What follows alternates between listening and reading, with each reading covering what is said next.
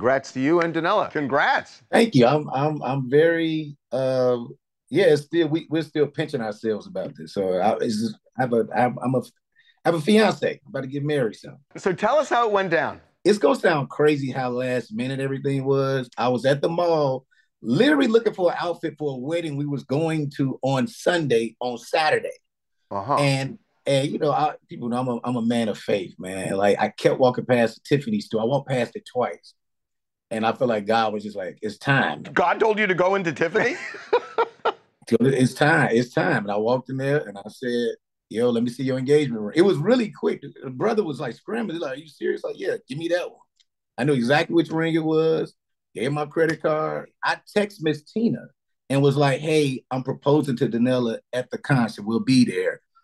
What song do you think I should do it to? Does she do a ballad?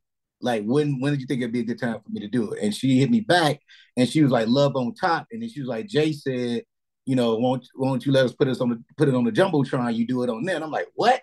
You know what I mean? I'm like, I just wanted to know the song. You know what I mean? And now Jay-Z's involved. Now Beyonce's in, so she's got the whole family in on it now. She was like, Beyonce was like, look, I got so much to remember. Why do Rel want to do it today? But I'm like, this is the day I bought the tickets. You know what I'm saying? And so she was like, look, you know, so Mama, you and Jay handle it, okay? And that's what happened. So Mama, Tina, and Jay got the cameraman there. So this is what it gets crazy at. I've been waiting the whole time for Love on Top to come on, the whole show. I had to go to the bathroom, but somebody spilled their drink on me, and I was like, oh my God, I smell like all this liquor. And then I went to the bathroom. So I went to the bathroom. It was a whole nother song she was singing. As soon as I started using the bathroom, that's when Love on Top coming on. So I start screaming, and they had like, it was like a porta potty. I was like, no, right? Like, no. And so now I'm trying to hurry up and use the bathroom. I wash my hands.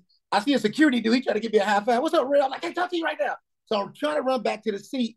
I forget where the seats are. Oh, no. Oh, my God, this is hysterical. I'm scrambling.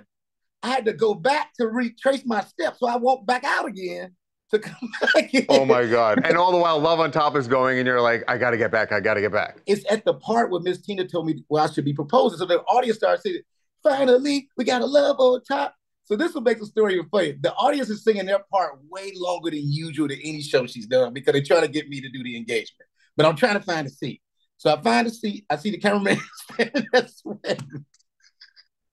And so this is what I do out of trouble. Beyonce literally did like this. Like, where have you been? She looked there like, what are you doing?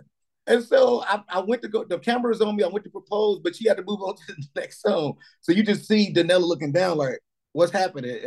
And yeah, the rest is. So wait a minute, so you didn't propose with Love on Top. It was the next song. Right after Love on Top. Well, it was at the end of, look, I had to go to the bathroom, man. I was there for like 3 hours. Well, that is so. Listen, did you hear from Beyonce after the show? I think she irritated with me, but no, I haven't yet. But